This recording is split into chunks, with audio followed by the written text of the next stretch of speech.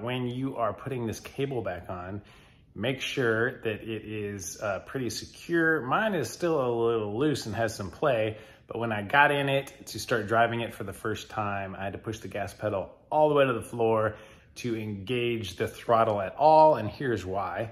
Like I said, my cable still has a lot of play here, and it slipped off of here, and so when I pressed the accelerator, I had to press it all the way to the floor to grab this, to lift this up some.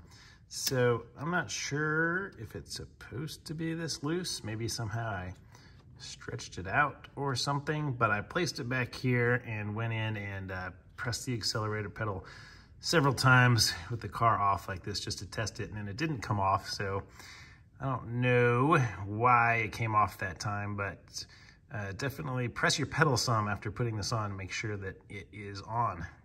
So I know that when I took this off, this part became disengaged, and now that I'm in here, I can see that I can separate it here or make it tighter here.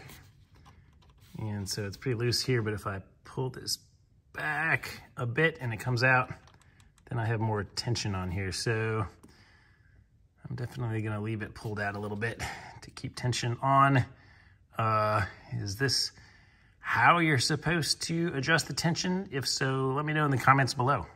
All right, guys, I did a little more experimenting, and it seems like this is an 11mm nut right here.